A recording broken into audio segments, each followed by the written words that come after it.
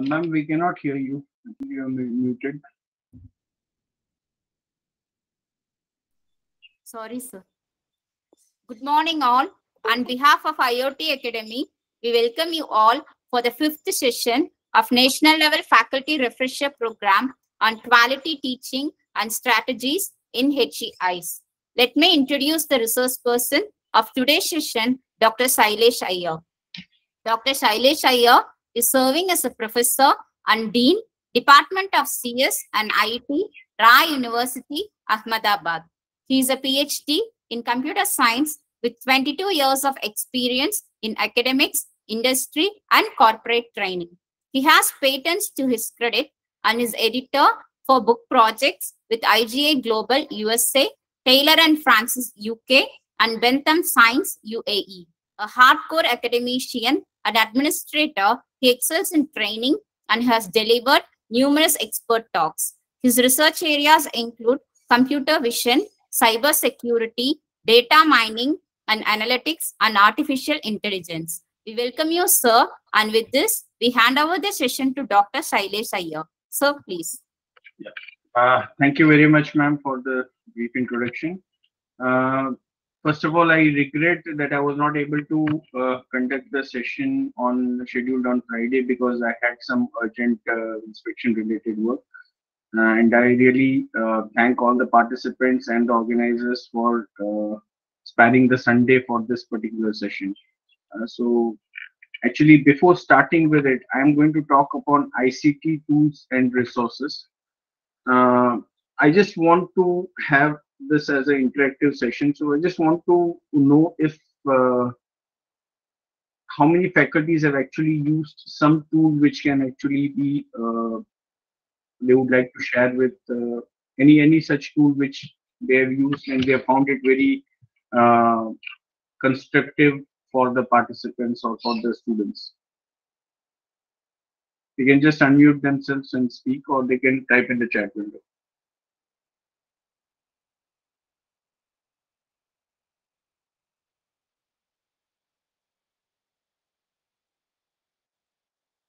Yeah, any tools that you have used. Normally, as faculties, we use a lot of tools. So if you just want to share something.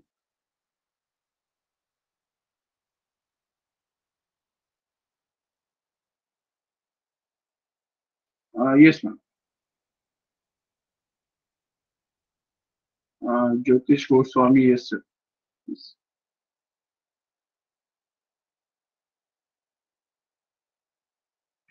Good You morning, sir. can, What kind of tools are we exactly talking about here? no, any tool that you think you have used and it has been very much useful for the students. It can be any No, teaching tool. It can be, no. What tools? Like we do have those computer-aided design programs and all that stuff. So, what tools exactly are we talking about here? no, for teaching purpose, whatever you have used, like it may be that Yeah, you have used. we are using, yes, we are using Yeah, PPTs.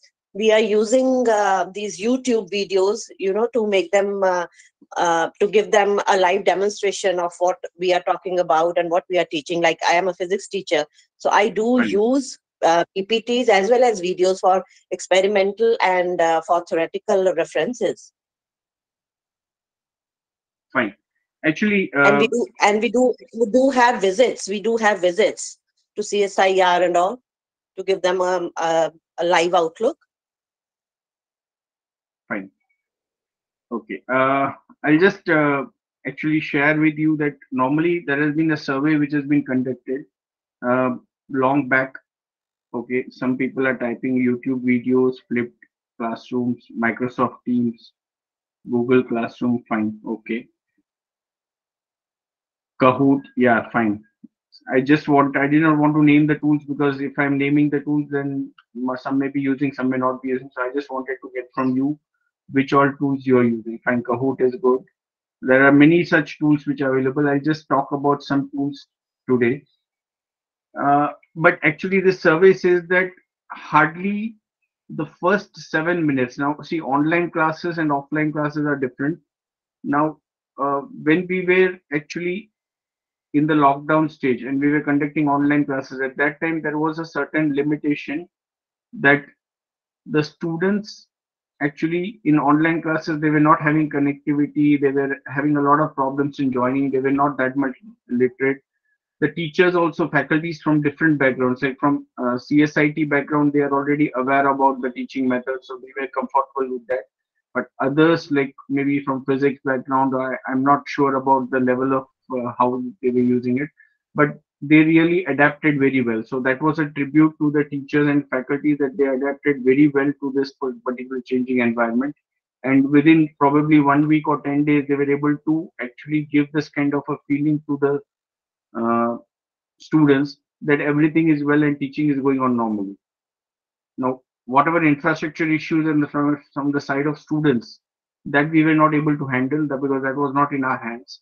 But basically, the focus was that we were able to deliver online classes at very short notice. So that was something which was very appreciable. But this survey said that whether it is online or offline, first 7 minutes are very important. First 7 minutes are very important for your from the student point of view, because if the student in the first 7 minutes, if you're able to have an impact on the audience, if you're able to, normally what happens is that we have 1 hour classes, 45 minutes classes scheduled. Now somewhere we need to look at that also. We'll be talking about that later in the question answer session, that what should be the ideal timing of a session. Should it be 45 minutes, 1 hour? Is it too long? Is it okay? That view also I wanted from you, but we'll talk about that later in the session when we have the QA session.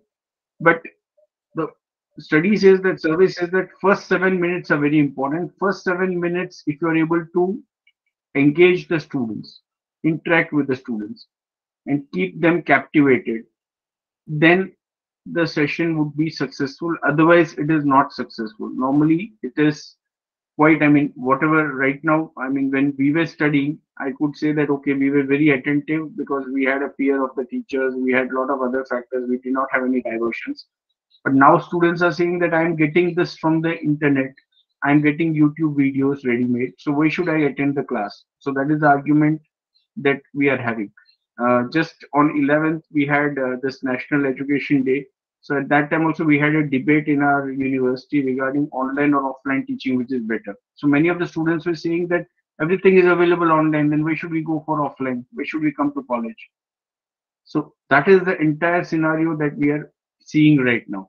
So in this context, I would just like to place my talk in a little bit different manner, where I'm just trying to focus upon some aspect which probably we have not focused upon. So I'm just trying to share my screen. I'll not be able to cover many tools, but I'll just give you an idea upon what all tools are available, and then that can be explored by the faculties through the net. So I'm just sharing my screen.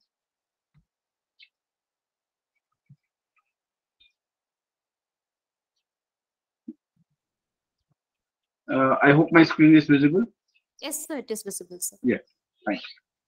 So again, I welcome you to the faculty refresher program on quality teaching and strategies in HEIs. I'm just going to talk about this. Now, this is what we were talking about. Like, this is a paradigm shift in what we were doing earlier and what we are doing right now.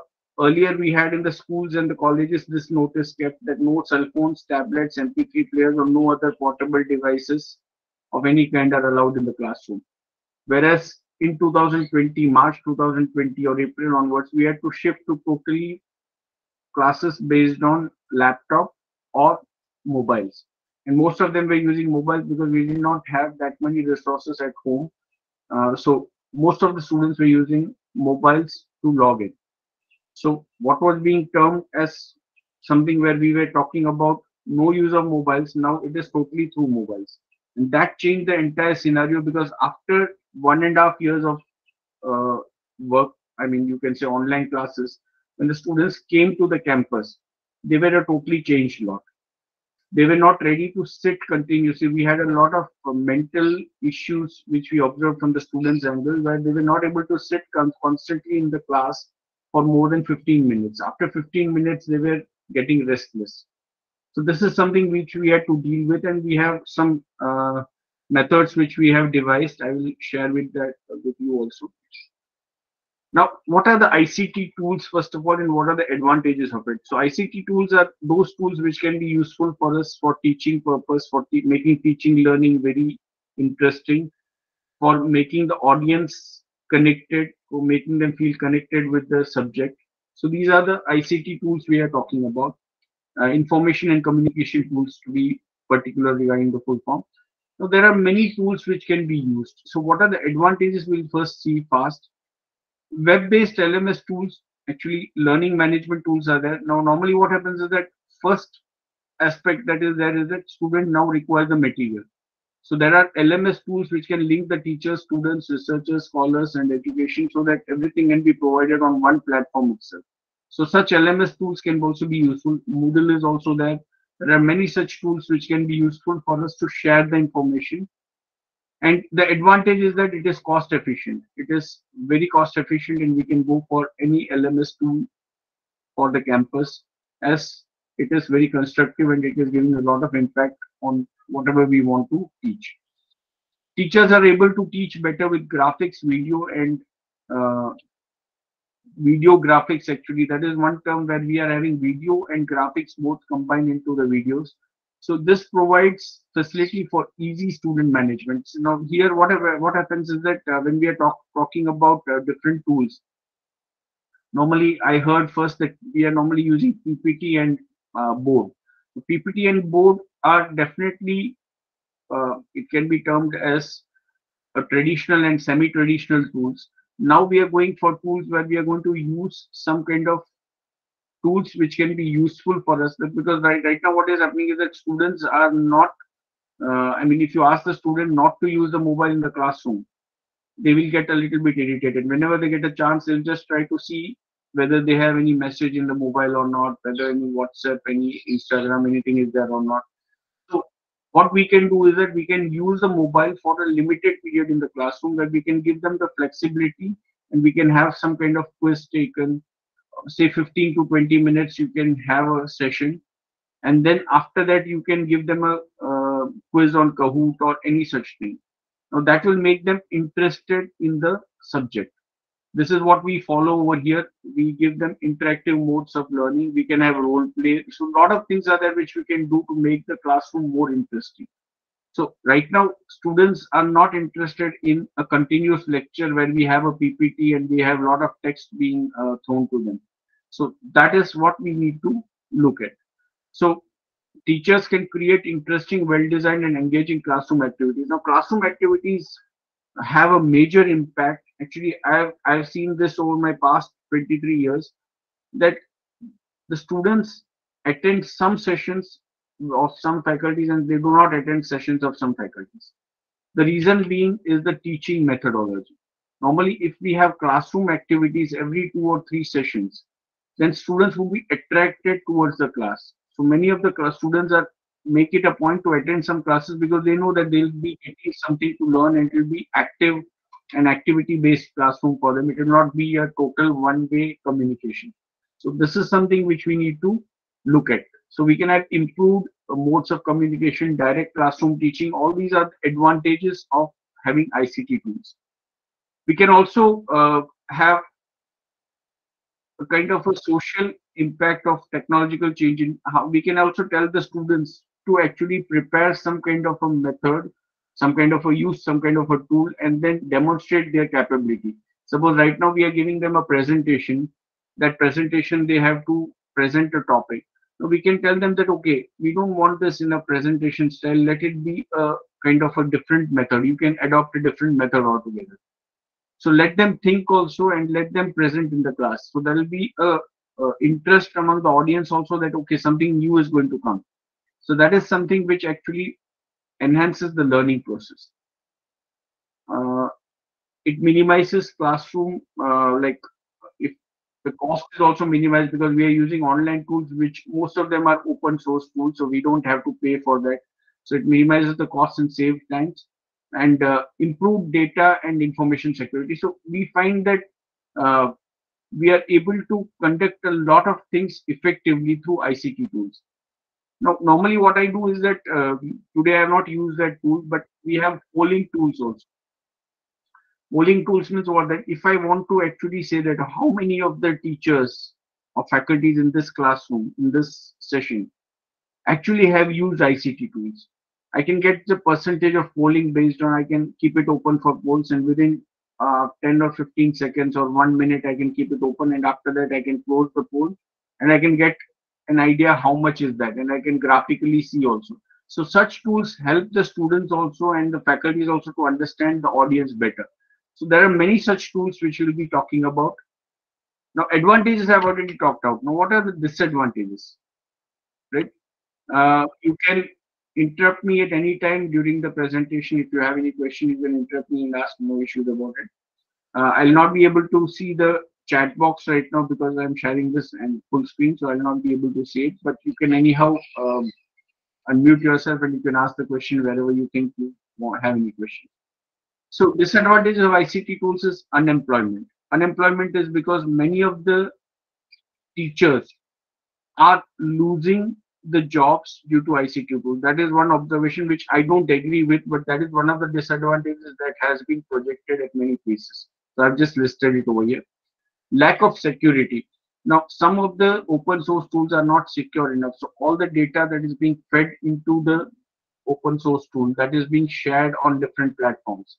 So security is an aspect which you need to look into. So go for such credible tools which you are comfortable with, where your security is not being compromised. So don't give such information which can raise security concerns. Cyberbullying can take place because, again, as I told you, that this is one kind of cyber crime also, because when you are online and you're using online tools, it can lead to a lot of problems. People can have your data and they can actually try to bully you into something, or they can actually even harass you in some way. So that is something which you need to look into, especially the schools. This is a major problem because recently also, like during lockdown, there was a case in Anand Niketan school, satellite. There was such a case where one of the students' photographs, objectionable photographs, were actually shared when the session was going on, when the school session was going on, and there were a lot of threats also being placed for the school. So all these things happens because of online, but then we have to live with it. We can't do anything about it except making our cyber security provisions stronger. There is more reliance upon technology. That means if there is no internet connectivity, then it is very difficult for us to manage the whole thing. So when the classes are dependent upon ICT tools, it creates a problem. So there should be alternative methods also. That's why I'm going to talk about blended learning. I'm going to talk about collaborative learning also once we complete this part. Social media is also one of the things, because social media, people, I mean, students are attracted more towards social media, and it is creating a lot of misuse, because of which ICT tools are not preferred that much, but social media related ICT tools are preferred, and that can lead to a lot of problems going ahead for the students. And preparation time is also one of the issues, because see, if I have to prepare for a class, no, I directly go to the class and I ask any student any question. That is very easy for me to do. But as a faculty, if I have to use a tool, I have to take a test, I have to make some preparation for that. But once that preparation is done, then the students would enjoy the session. So preparation time is a major concern, but I think so that much time has to be devoted if you want to make the session interesting. So how does ICT helps, ICT tool or ICT, how does it help us? It helps us in bringing inclusion, because we are able to include all category of students. We can impart e-learning, online learning. Subject learning can be enhanced because we can have videos, we can have a mix of different methods in which we actually deliver the solutions. Motivation learning can be provided. Engagement and knowledge retention. Now, this is one very important thing that normally you find in YouTube. We have very small videos, 7 to 8 minutes, 10 minutes. A concept is being explained, and that video is very short, 8 to 10 minutes, not more than that. Some are 3 to 5 minutes. So right now students are very much, they don't have that much patience to go through the entire video. So they want the crux of the entire concept in 3 to 5 minutes. So this such kind of ICT tools including YouTube videos also, can actually play an important role, because you're going to give just 3 to 5 minutes crux of what is going to happen. So engagement and knowledge retention is very important. We can encourage collaborations, because there are a lot of collaborative tools also for teachers also. Teachers can collaborate among themselves, and they can develop a lot of things which can be useful for students as well as faculties. And then we can develop ICT literacy and capability. So ultimately, this is the importance of ICT in education. There are some challenges also, like we don't have that much literacy as far as our ICT tools are concerned. Second thing is that the devices and the connectivity. These are the challenges which we feel, which we'll be finding when we are actually implementing ICT tools. Many of the schools do not have the infrastructure or internet connectivity also available for all the students. So if suppose I want to conduct a quiz in a school, it is not possible for me, because I have to actually take the prior permission of the management. I have to make the internet active during that time. So all these issues are there, which can actually be a dampener when we are going for ICT tool in education. Now, which kind of ICT tools can be used? We can use drawing and graphics program. Now, there are some tools like infographic tools, they are called, like Canva, etc. They can be used for some kind of research also. I mean, if you normally, what happens is that when we are writing a research paper also, many of the faculties would be active into research. So when you're writing a research paper, you have a problem that sometimes we take a diagram from some source, and when we directly keep it, the plagiarism level increases, or the diagram clarity is not there. So we can easily create diagrams using such tools, and we don't have to be an expert in any kind of ICT tool for that. We can easily create drawings as per what we want. So there are many such tools which can be used. They are called infographic tools. You can explore it later. Like there are Canva, many such tools are there which can be used. Web creation and design, digital video, emails, web searching, wikis, word processing, blogs. Blogs are very much fruitful, and many of the students are actually attracted towards the blogs. Now, I'll just directly go on to the tools. These are some of the tools for quizzing, testing, or gaming. Now, how this can be used, right? All these tools, I mean, most popular is Kahoot, which most of the audience would have used if they have been implementing some ICT tools in their class. So Kahoot is a very interesting tool, just like we have Kaun Banega Crorepati, fastest finger first. Similarly, Kahoot is such an application where we can also note down which student has answered the correct answer and which is in what time. So this is a major attraction for the students, that students are attracted towards attending the class. Now, if you just tell how you can use it in the class, is that you just tell in advance that I am going to ask a quiz in form of a Kahoot or any such tool I'm going to use. So you be attentive. After 15 minutes or after 20 minutes, I'll be using that particular tool for taking a test. So that 15 to 20 minutes, the student is glued to you, what you are teaching, what are the different aspects that you want to teach. So they are very attentive in this. So such kind of surprise, or you can announce in advance also, such kind of tests can actually make them interested in that. Also, I would just like to share one small screen here.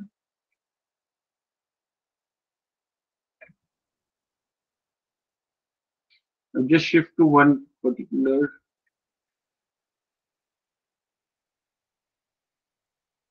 Now, is this slide visible? Cooperative and collaborative? Yes, sir. Yeah, fine.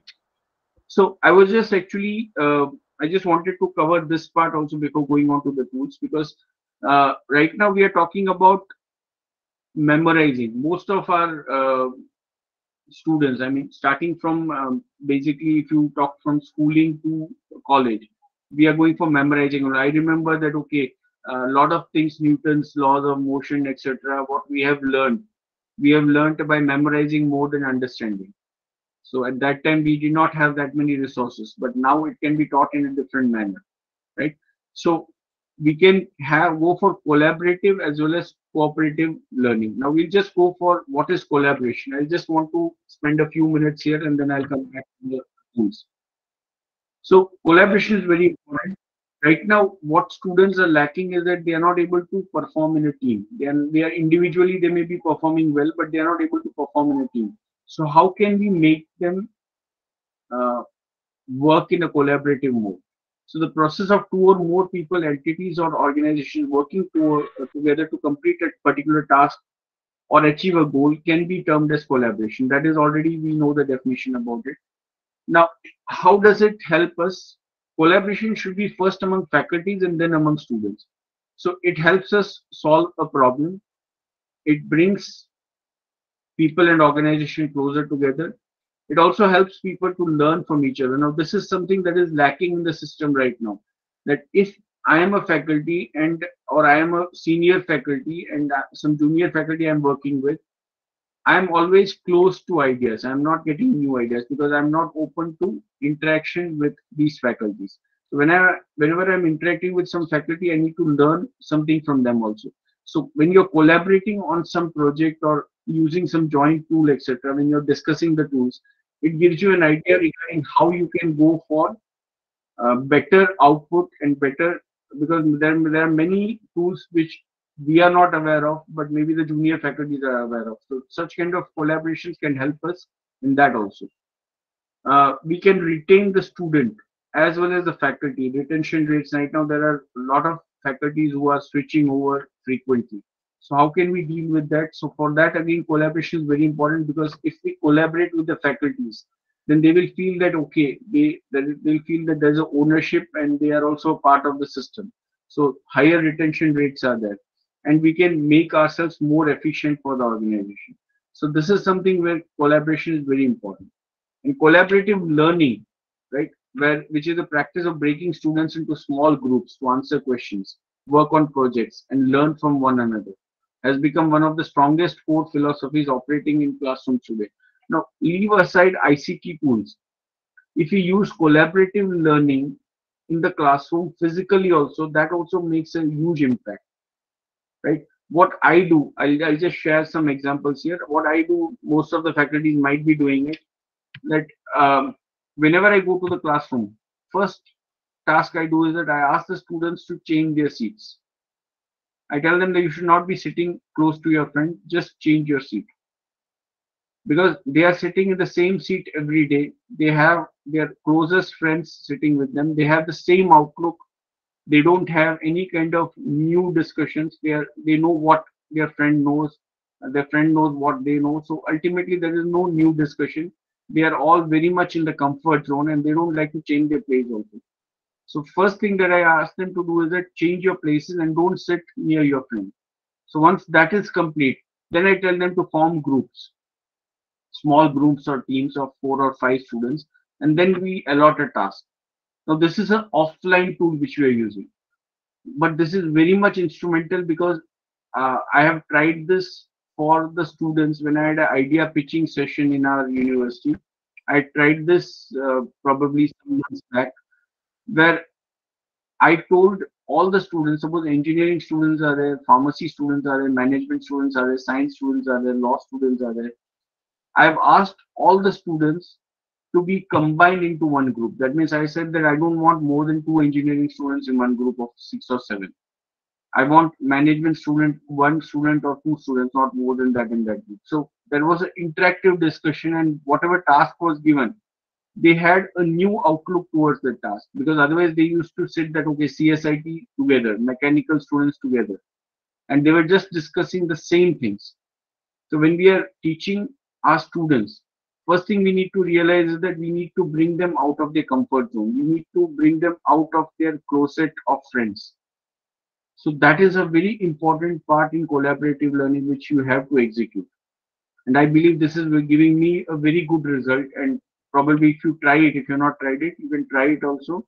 That will be very useful for you to make the students interested in the topic and come up with new ideas. So these teams can be used in different ways. Suppose if I say the same thing can be used that, okay, if I am teaching a subject, suppose some faculty is teaching mathematics, if they form such groups and they give some work, and then they can tell that, okay, now this person is a group leader. This group leader's responsibility is that whatever topics have been covered, that should be understood by all the students. So then they will sit again after the classes are over and they will explain to each other in the team. So that way ownership also comes, that I am responsible for my team. Otherwise, what happens is they expect the teacher to do everything, faculty to do everything. So here is one way where we can make the student responsible for the work. So how can it help our students? As I told you that students right now are individually working, but they are not working in tandem with others. That means they are not working in a team. And this is very much harmful when they go for employment or when they start their own particular session, because they feel that there is some kind of a limitation as far as working in a team is concerned. So they are not working towards a common goal. We need them to work towards a common goal. So that is one aspect. Students are accountable to one another, and they actually will be able to self-manage. They'll be able to manage things among themselves. And then students are able to understand themselves better, work in proper groups and recognize their abilities. So that will actually lead to a lot of advantages for the entire class. So this is something which collaborative learning brings. Now, these are 20 collaborative learning tips and strategies for teachers. I have just shared the link also over here where you can go through the entire article. I've taken this from this source. But first we need to establish group goals. Keep the groups, like we need a lot of groups, and we need the groups to be in direct contact with each other, and limited groups need to be there. We can establish flexible group norms. So all these things we can do ultimately, and this is very effective. I've tried many of these, right? And this is very useful as far as the teaching method is concerned, collaborative learning is concerned. Consider an assessment. Now, how do you do the assessment? You can do assessment through collaborative learning. Collaborative assessment can also be done. So how we go with this, that can be worked out. Create a pre-text and the post, pre-test and the post-test. That means before collaborative learning, we can conduct a test just to see the output. And after conducting the collaborative learning, we can have a test and we can see the change in the output. So all these things can be used, all these strategies can be used by the teachers effectively in physical as well as online ICT related work. Scaffolding is there. I will tell you this. This is actually a temporary structure which we build up. This is particularly where some models are to be built up. So we can ask the students to build up certain models and then we can explain it in the class. So this is a very effective approach. Normally what happens is that we teach and then students act on that. But this can be a thing where we can give the student a problem and we can say that, okay, prepare this kind of a temporary model and let us discuss this in the next session. So in the groups, they will prepare it and then we can have a discussion on that and we can explain it. So that will be more clear because the student has actually worked upon the project. So this is something which can be done. And diversity is there. Now we can have diverse people according to background also. We can have in certain groups. We can have gender equality. So all these things matter. Gender also matters. We should not be the totally boys group or totally girls group. If it's a co-ed institution, then they can have joint groups. So this is something where we can work about. So a lot of strategies are there which can be useful enough. Now, how can we collaborate? We can collaborate through, I mean, there are a lot of tools in Google and Microsoft. Blogging can be done. Blogging is very effective, as I told you earlier. Project-based learning, we can give them a project and then phase by phase, we can have a learning parameter. I also have one kind of thing which I've implemented over here, and it's very fruitful. I have asked the student to form teams, and they have been assigned a topic, that okay, any topic other than your syllabus. It may be related to IT or not related to IT. You have to prepare, that group has to prepare and share every 15 days with the class. Now, by that, what I have observed is that those students who are not active have become active because they have to present before the class. So they do a lot of work. So this is again one collaborative activity which can be implemented. and this has raised the output of the students manifold. Hands-on activities are there, where a lot of activities we can give them. We can give them some small program, and we can tell them that okay, this program needs to be completed, and these are the terms and conditions which you have to follow in the program. So that can be done. Or depending upon the activity, suppose it's physics, then there can be a different type of hands-on activity. So depending upon your specialization, you can plan the activities. Creating a wall of discussion where we have a lot of things written in the wall which can be discussed. Wall of discussion actually is very fruitful when you're dealing with such problems. So there can be modes of collaboration: remote, role-based, and shared screen. Now, one collaboration which I would like to tell you is that I have since COVID, I have been very active in the collaborative mode where I have collaborated with many editors, many authors outside India, also in India, also various cities whom I have not met, but we have collaborated through various online modes, and we have done a lot of projects, like almost 6 book projects we have completed. Many research papers we have interacted, and we have used a lot of tools online to share whatever work we have done. Patents also we have been working. So a lot of work can be done in a collaborative mode among the faculties also. It's not just for the students. You can also be very, active in this front. And what all it needs is a, determination and a like-minded team. That's very important. Now, teacher collaboration, as I told you, this is what we want. Now, we are working on one more small project over here, which probably is very infant stage because of COVID. We could not implement it, but this year and next year we are trying to implement it. Now, this project says that now there are 6 subjects to 7 subjects in a particular semester.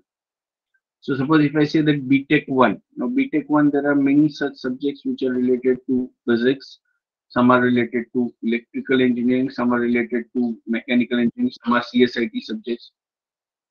So can we give them an assignment? Now, can all the teachers get together?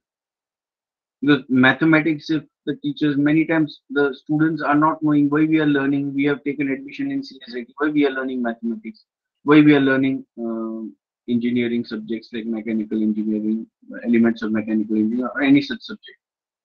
So here actually I've asked the faculties to get in touch with each other. I mean, they should be sitting in a week, at least 2 hours, brainstorming on how they can actually combine the subjects and teach to the students. What I mean by combine the subjects is that suppose if I say that I'm teaching an X subject and somebody is teaching a mathematics subject, I'm teaching C subject, programming in C. How can we combine both of them and give them an assignment which can be done by the students? Right now, most of the colleges or most of the universities are giving assignments which are related to a particular subject. Suppose if I'm teaching programming in C, I'll be giving that assignment only. But if we are able to give them every 15 days an assignment where whatever has been taught in the 15 days in all the subjects, we can combine that and that work can be given to the student. So if the student is really attentive enough, then only they'll be able to solve the assignment. They will not get it directly from the internet. So this is one way of actually teacher collaboration, which can help the students also as well as the teachers also. So this is something which we need to learn about or which we need to execute.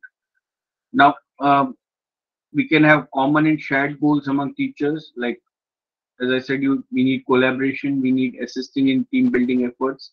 And we also have ownership in student learning. Like teachers have a sense of, I as a faculty, I know that, okay, my students, I have to get them interested in this topic. So how do I use the technology tools? How do I use collaborative tools? So if I use more tools, I'll be able to get the student learning process active in a different manner. So that is what we need to do. But here again, teacher motivation is very important. What I mean by teachers is that faculty should be self-motivated to get involved in all these activities. And then instruction, how can we deliver better instructions as far as our teaching learning process is concerned? For that, we need to innovate. Suppose if I'm going to teach a topic, I need to do some kind of groundwork. I don't directly show the PPT slides and teach the topic. I need to tell them that, okay, how this is going to affect them. I can give them some role play activities. Some case studies can be discussed. So many things are there which can actually form collaborative learning. I can involve them in different subjects also. Like just I had gone to take a session in the first sem of BTech. At that time, they had some mathematics related session. So there was something on the board regarding set theory and all, which was explained. So I asked them how set theory is useful for you. Some of them were not aware of it. So I explained that also to them. So this is where we can actually involve the students more by collaborating all the subjects, and all the teachers can also be active in this. So these are the benefits. I've already talked about it. So I'll just skip this. Now, how we can go about this? Should we have one focused study session or a multiple shorter study sessions? So this is a pertinent problem which has been faced by many of the students and many of the teachers. How to advise the students? Should it be this first diagram or second diagram? Anyone who can unmute and reply?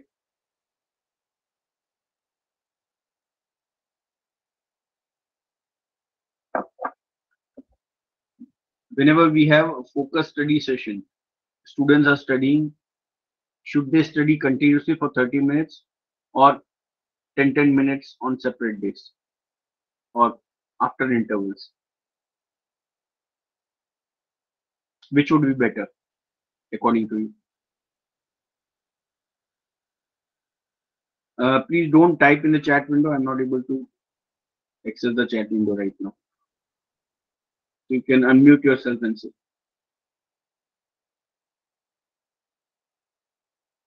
Which mode would be better? 30 minutes continuous sitting or 10 minutes after intervals, or maybe on next other days?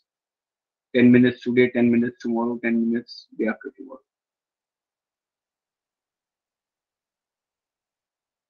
Sir, I think 10 minutes is too less a time for students to sit and start working on something.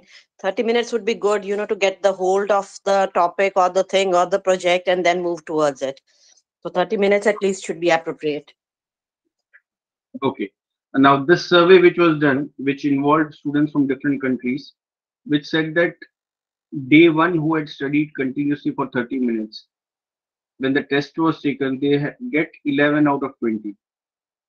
And the test taken for those students who actually studied in a staggered way, like 10 minutes on day one, 10 minutes on day two, 10 minutes on day three, they're getting 15 out of 20.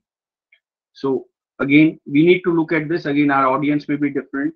The survey done may be for a different audience, but this is one thing which we need to look at from a student angle also, that how the students are able to respond. We can have some experiments done for our class and we can see what is the output.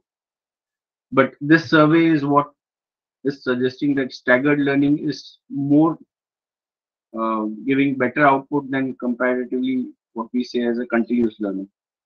So what happens is that create opportunities for retrieval practice. When we go of a staggered way, we have better opportunities for retrieval practice, more effective consolidation and organization, because entire 30 minutes, this 30 minutes is an example, it can be 1 hour also, 10 minutes can be 20 minutes also, it depends. But what I mean to say is that if a topic is learned in a staggered manner, it is more responsive from the student's angle.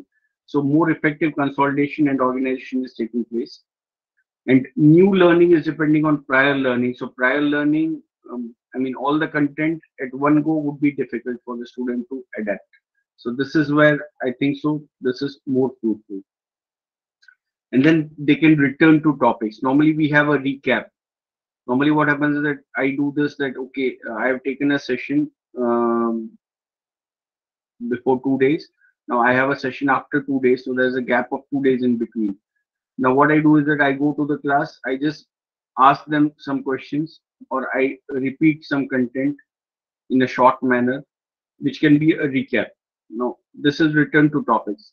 Now, frequent smaller assessments, just like the coaching classes of most of this 10th and 12th standard tuitions have. They have every Saturday a test, every Sunday a test, right? So this is frequent smaller assessment. So that is giving a better impact as far as students' performance is concerned. Multiple due dates again. This is what leads to better learning. Whether it should be study, study, study, study, and then test, study, test, study, test, test, test, study, test, study, test, study, test. Now what we do here is that we have study midsem exams. So we have 3 months of study and then midsem exams are taken. So that test may not give the exact learning capability of the student.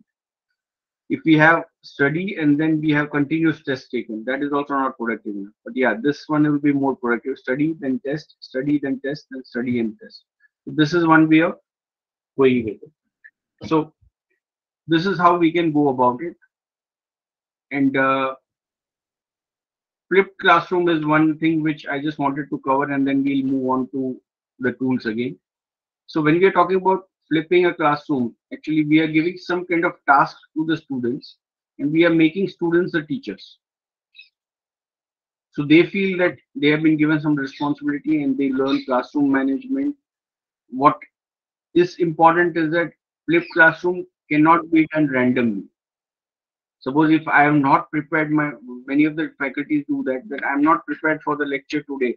I go to the classroom and I just give a task and tell them that, okay, you come and explain this.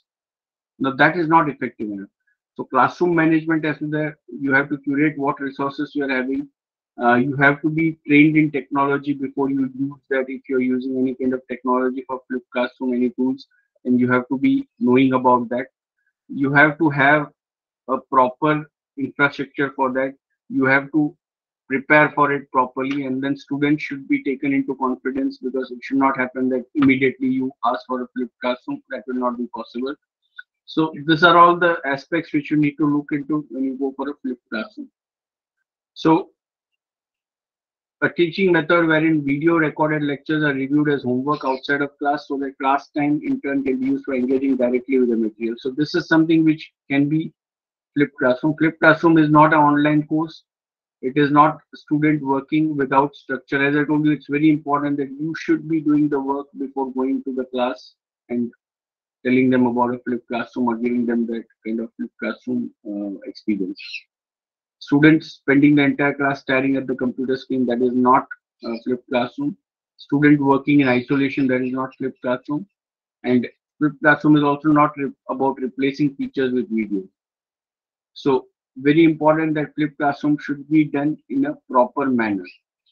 I'll be sharing the slides also with you through IoT, so you can go through this. I'm not going much deep into it because this is a totally different topic, but I thought it can be very useful to you. These are some of the tools for flipping, right?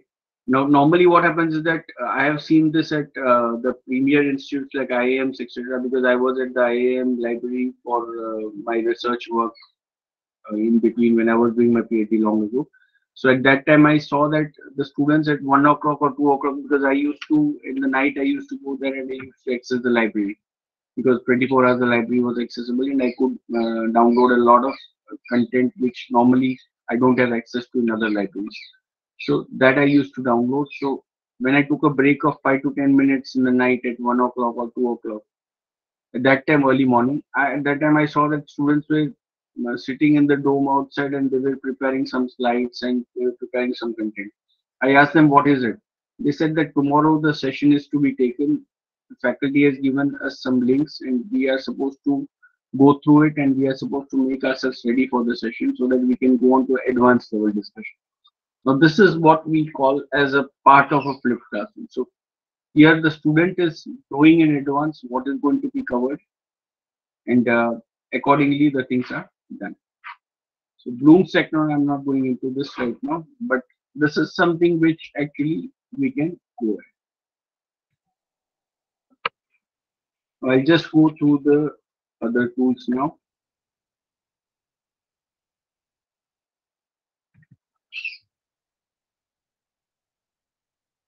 So like we had covered these tools. Now there are explanation about the tools also. There are many tools, so I'll not be able to cover in detail the tools, but I'll just give you an overview of which kind of tools are there. So ICT tools of quizzing, testing, and gaming are there. Google Forms are there. Book widgets are there, where you can have games, simulation worksheets, and basically what happens is that you have to get in touch with that kind of students, and students should be interested in your class. So that is the main objective of having these kind of tools. So there are a lot of tools. Kahoot is one of them, which is mainly used by most of the faculties. Plickers is there. Again, many of them have not used this. Lubaro is there. So many such tools are there which can be used. You can see which tool is suitable for you, and accordingly you can go for. I told about creative creation. So this is very important, that infogram, storyboard, these are all tools which are used for creative creations, where you can create your own images, you can create your own visualizations, and you can uh, use it for your research work also, research papers also, as well as for the students also. You're conducting a quiz, you can prepare some kind of image. You don't have to directly download it from internet. You can prepare your own image, and it can be very useful. And this can cover a lot of other topics also, like there can be text also, images also, and there can be some videos also in these tools. So you can create your own creation of 1 or 2 minutes, and then you can show it to the students, and then ask questions based on that. So you can use multiple tools over here. So these are all tools which I talked about, like images, charts, infographics. All this can be done through these particular tools. So I've given a small brief introduction of each tool here. Then for brainstorming or organizing things, we have Coggle, we have Mindomo, uh, Answer Garden. So a lot of tools are there which probably names some of the faculty may be hearing for the first time, but you can just go through and explore all these tools. Trello I have used, it's very useful. You can actually go through it. So these are some explanation about those tools. And these are some tools which are normally like there is a tool called feedback loops. And by using this, we can make an interactive study material. So these are all tools which can be used. A lot of tools are there. Evernote is there, and PDF Pro is there. So a lot of tools are there which can help you in LMS related work also. So these are some of the links that I've used. I'll just show you some kind of.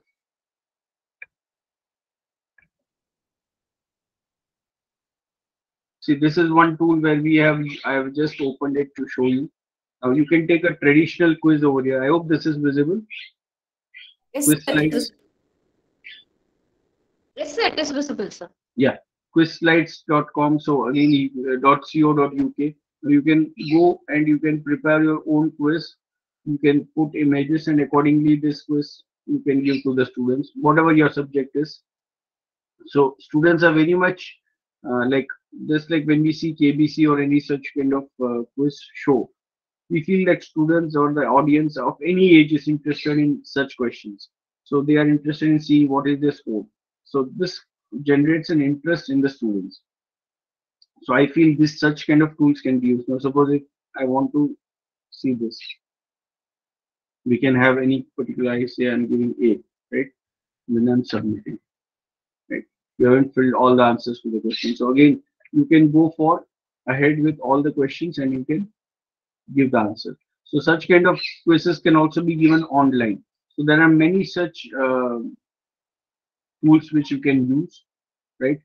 This is the explanation. If you want to go in more detail, then all these quiz explanations are given here, right? So Socrative is there, then your Smile tool is there. So you can just click on this and you can just explore it. It's a huge world actually, so I've not been able to compile all of them for you, but yeah, you can go through the details and you can just visit and you can see it. So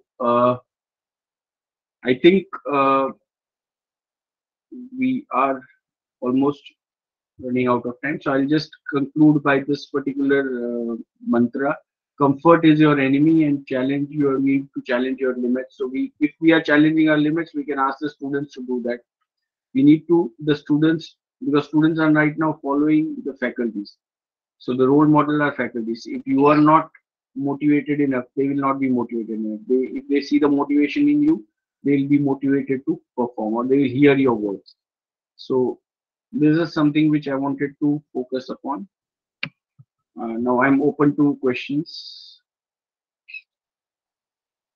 The session is open for discussion now. You can unmute and interact with the resource person, or you can post your questions in the chat box also. Thank you, sir. Thank you all. And most of the faculties, I'm just seeing that they are very experienced faculties and they are having a lot of teaching experience. So they can also share their experiences. Probably I can also learn from that, because it's always a learning experience.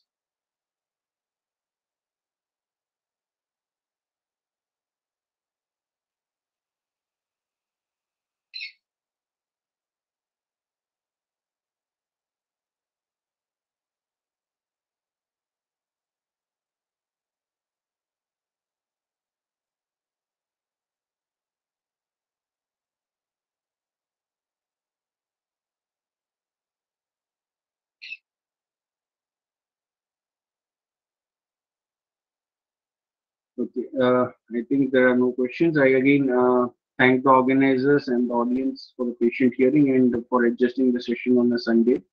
Thank you very much. So I think there are. Shall we wind up, sir? Yes, please. Yes. On behalf of IoT Academy, we thank Dr. Sailesh Raya for the informative, enlightening, and enriching session. We thank you once again for the amazing and excellent presentation, sir. We thank you for enhancing our knowledge of the commendable presentation. We thank you very much for your efforts, sir. I thank all the participants for joining the session today.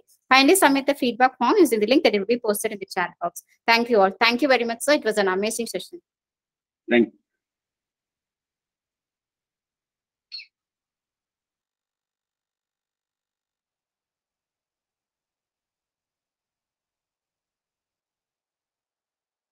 Please submit the feedback form using the link that has been posted in the chat box. Thank you all.